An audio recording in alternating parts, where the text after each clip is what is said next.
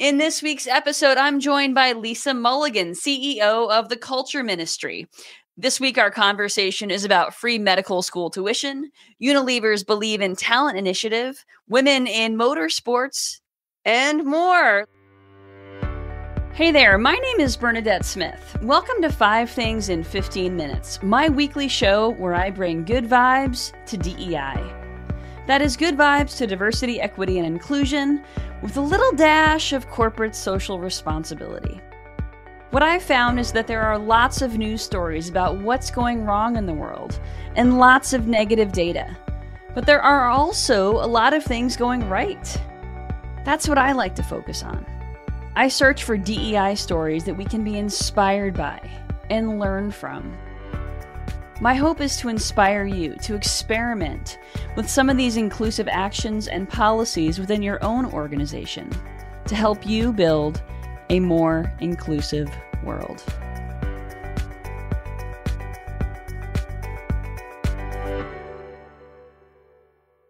Let's get started. Lisa, thank you so much for joining me. Will you please introduce yourself? Thank you so much, Bernadette. That was a really great introduction, and I love what you're doing. It's so great to be talking about the positive things in D&I. So, yes, I'm the CEO of the Culture Ministry, and it's my mission to make organisations more inclusive and accessible so people and businesses can thrive. I primarily work across Asia Pacific, so Singapore, Hong Kong, Australia, New Zealand are probably the main markets that I support. And that's because I've lived in this part of the world my whole life. Yeah. That's awesome. And where are you now? I am in Auckland, New Zealand. Excellent. And you used to be Chief Diversity Officer of a global company, is that right? Yes. So you've seen some things or two. I have seen a few things. Yeah. Yeah. You know, when I was writing this week's newsletter, I wanted to focus on, a story that I remember from last year, which was we lost a client who they didn't renew with us because they didn't have a protected diversity, equity, and inclusion budget. In fact, they specifically said to me, because DEI was in human resources, they had to prioritize employee salaries. Well, I get that, absolutely get that, but it's sort of a really good reason that DEI should have its own protected budget and not be part of HR at all. And so I was wondering kind of what your experience with that has been in the past. Yeah, really good question, actually. And I think budget is a massive issue for people working in D&I. When I first accepted a DEI role in leadership, I had no budget and I was the only person in the very large organisation kind of anointed to do this work. And, eventually, and with the murder of George Floyd, that precipitated then, we should have a budget for this work. I'm like, yay, we have budgets for everything else. But there were still challenges accessing that budget. But I agree, if it's part of your HR budget, it gets pushed and pulled in all directions. And of course, we should pay our people. I mean, that's the basics, right? Sure. But I think if it is separate and protected, you have a better chance of being able to implement some of the things you need to do. Yeah, absolutely. And when you were in that role, were a lot of the DEI initiatives or whatever you were able to get traction on, were they primarily HR related or were they part of other functions within the company? I guess they were still primarily HR related. I think, where the idea that DEI should be separate from the people function, even though it is all about people, I think that's still emerging. So at the time it was still part of it. Yeah, it always makes me, it always gives me hope when I see organizations, companies committing to supplier diversity, because there's a lot of money there, right, in spending. And so I think that's actually something we're going to talk about when we get to this week's Good Vibes. But I just think it's really important when there is a protected budget and when DEI is seen as something that fits into all of with every function, where it's a lens that applies to all sorts of decision making. And when the DEI leaders don't report to HR, when they have direct reporting to the CEO. Yeah. Agree. So tell me a little bit about the work that you're doing. What's something that's getting you excited and giving you hope right now? Yeah, I think, look, there's a lot of talk out there in the world that organizations are pulling back from their DEI work and slashing budgets. And I am sure that's true in organizations. But the thing that's giving me hope is when I'm talking to my clients and I'm talking to organizations, people do want to do better. Yeah. And and you don't see this in the newspapers and online, but when you're talking to individuals, there are good people out there who are wanting to make a difference. So I feel really happy and optimistic about that kind of work. The other work that I'm doing is working with leaders on how to build inclusion into their practice, into what they do every day, so it's part of what their work is. And the other thing I'm really excited about is I've somehow gotten involved in self-ID and data work, so helping organizations configure their systems so that they can collect more data about their people, beyond male and female, which is awesome, so that they understand, okay, what do we need to do and how can we track our progress by having that data? Yeah, so they can better tailor their interventions and equity initiatives. That's great. That's fantastic. Very cool. Well, let's get into this week's good vibes. Yay. All right, the first story the first story this week comes from Charlotte Tilbury, which made history as the first female-founded beauty brand to sponsor the 2024 F1 Academy, aiming to empower women drivers. So what's happening is that Tilbury is investing in the sponsorship program, which is working with 15 young women drivers, breaking barriers in a heavily male-dominated field. I think this is fantastic. Sometimes these stories are very random, Lisa. Do you watch Drive to Survive on Netflix? I don't. So amazing documentary about the F1 race every year. It is filled with, fast cars and beautiful, pretty men, and incredible personalities. And, I love watching it. It's so cool. But there are no women. If there's any women in the F1, they tend to be more in support roles. There's very few women. So, ahead of International Women's Day this week, Charlotte Tilbury is living the UN Women's theme of investing in women and accelerating progress. I mean, that is such a match for what she has done. I can't wait to see more women in this sport. I can't wait to see women taking on the men at their own game. I think it's so cool. And she's doing it in her own way. She's not doing it like a man. She has branded her cars with lips and lipsticks and the colors that she produces in her business. I just think it's incredible. It is, so I'll be honest. I'd never heard of that brand before. I don't watch that show. So this is all new to me, but I'm glad that it has such personal resonance with you. And I'm sure a lot of other folks. So that is so, so cool, especially you're right in International Women's Month. Yeah. I was so excited when you'd sent me that article. I was like, yeah, I've seen this one. I think it's amazing. Awesome. All right. The second story this week is from Walmart, which is aiming to fast track their employees into 100,000 well-paying artificial intelligence and tech jobs in 3 years.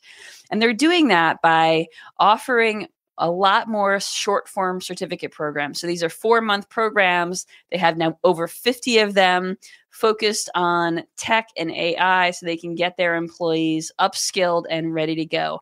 Now, it does mean that they are reducing their degree program offerings, but those were not so utilized anyway. So this is really great news for their workers, a lot of whom are BIPOC.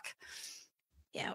I think this is a great example of an organization really understanding what's going on, really understanding their talent, and really understanding what the future looks like for Walmart and where are the skills that they are missing, and then investing back in their people. And, back in 2018 when they were supporting degrees, amazing. And that was probably right at the time.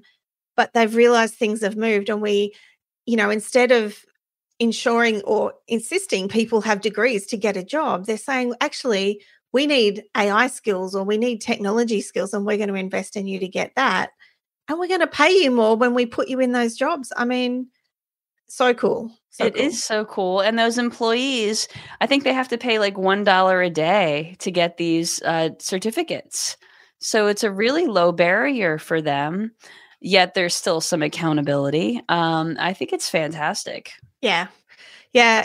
I think it's, I've seen lots of organizations talking about, we're just going to recruit on skill, or we only want the skills. But I think Walmart is actually doing it. And I hope lots of other organizations follow.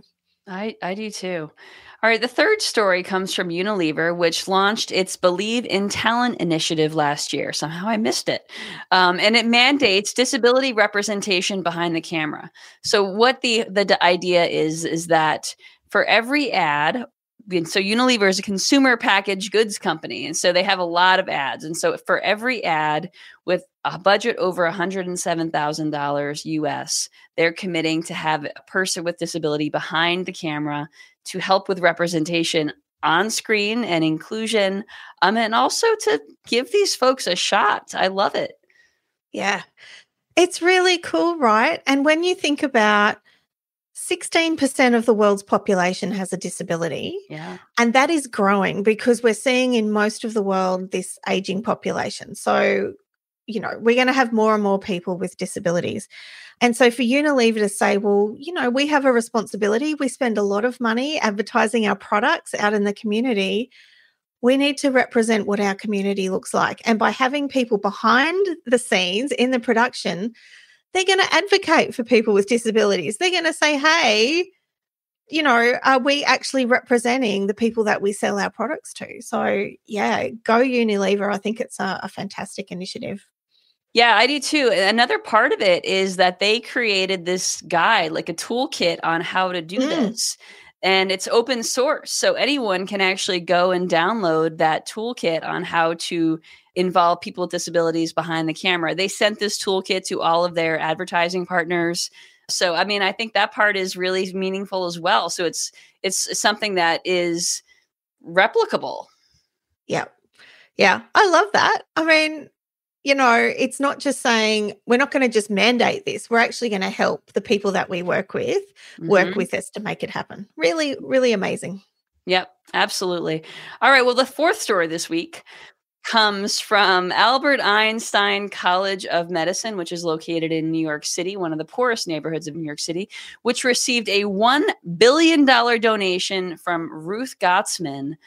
And this is really going to help a lot of underrepresented folks who are really struggling to pay their medical school tuition, which averages over $200,000 in debt. So an amazing, amazing gift for these young people.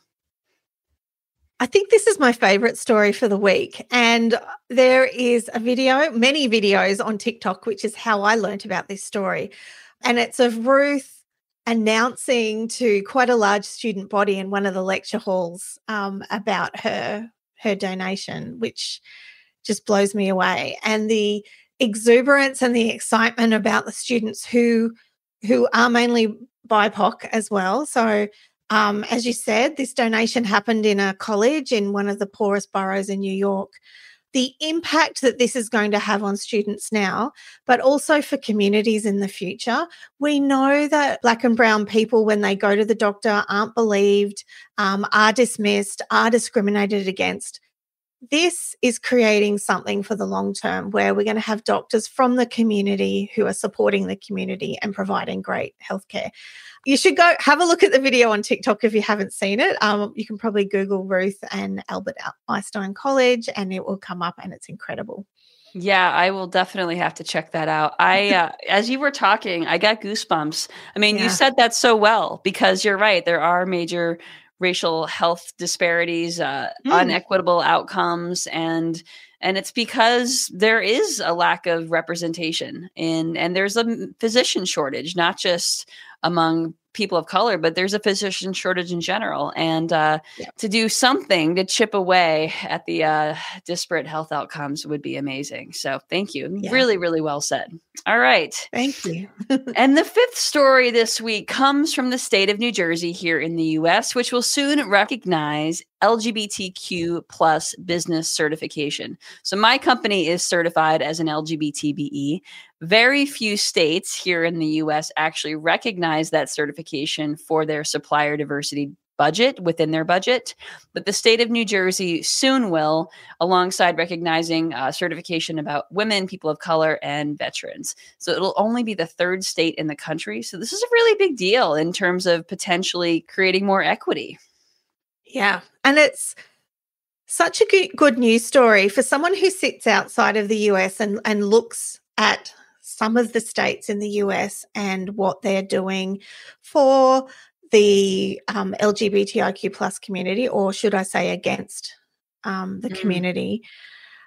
I think this is leading the way, and it's right. I mean, big organizations want to work with diverse suppliers, but from my understanding up until now, you could work with women-owned businesses or Black and Brown-owned businesses. So to have a certification that recognizes the LGBTIQ plus community and the impact that you make is incredible. And I noticed in this article they were talking about creating legislation that means it couldn't be wound back. Was that your understanding? Yeah. Yes. Yeah.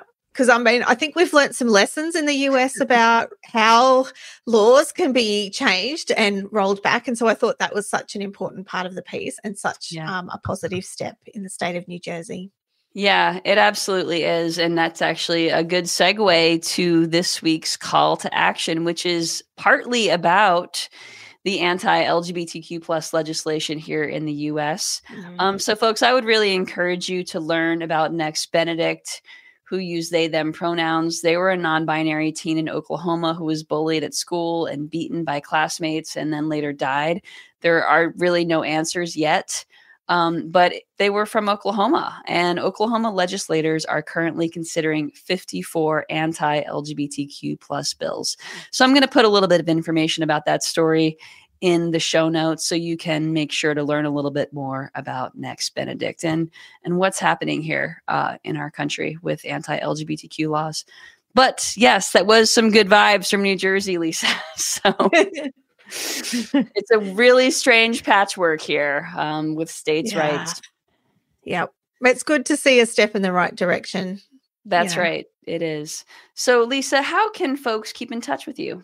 Yeah, there's a number of ways. I'm very active on this platform. You can find me under my name. You can also find my business, The Culture Ministry, on LinkedIn. And I have a website. So if you want to learn more about what I do, go to www.thecultureministry.com. Awesome. Thank you so much, Lisa. Thanks for joining me. Everyone watching, hope you have a great week. And if you don't already get the 5 Things newsletter, you can subscribe at 5thingsdei.com. Have a great week. Thank you for listening to 5 Things in 15 Minutes. I hope you found yourself inspired by at least one of this week's stories. If you did, would you mind sharing it with a colleague and leaving us a review on your favorite podcasting platform? And if you don't already get my 5 Things newsletter, join at 5thingsdei.com.